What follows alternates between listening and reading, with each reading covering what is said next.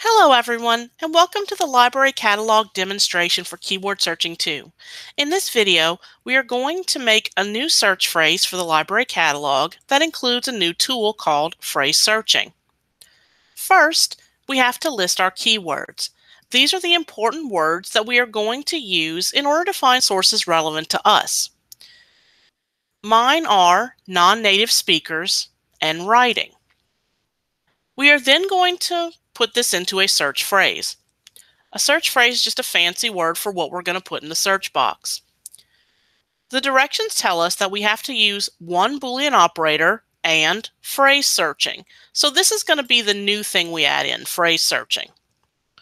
Phrase searching is when you have a keyword that's actually a phrase, meaning it's made up of more than one word.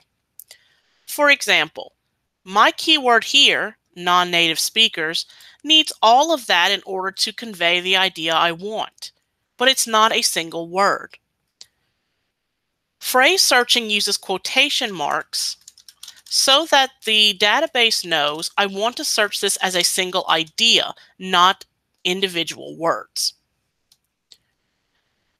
Then I'm going to use and to add in my other keyword.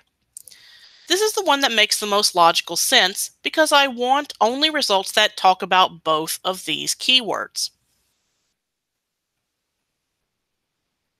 Searching in the library catalog, we're going to be using the same tools we have before. Go to the Books and More tab, put your search phrase in the search box, and then click the search button. Then, because you know you only want books or ebooks, under item type, limit to that type. Something to note here. When you're using the library catalog, the only tools that really work are phrase searching, which are the quotation marks, and and. Other Boolean operators and truncation don't work well in this, so that's why we're not using them. From our results, we're going to pick one that has both of our keywords and looks interesting to us. I am going to use second language writer's text because it definitely talks about what I'm looking for.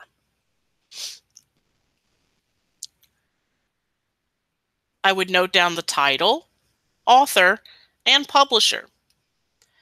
In the subject term field, I'm being asked to record the ones that are identical or similar to my current keywords. Now, when you're looking at these subjects, English language is not a subject by itself. This subject that I'm highlighting is English language -- study and teaching -- foreign speakers. So sometimes they're pretty long. Of these, I think second language acquisition is the closest to second language. So I would take that one as one of mine. And then for writing, I would probably do college prose, because prose is another word for writing, -- evaluation. I hope that this video is helpful for you as you complete the assignment, and I'll see you in the next video.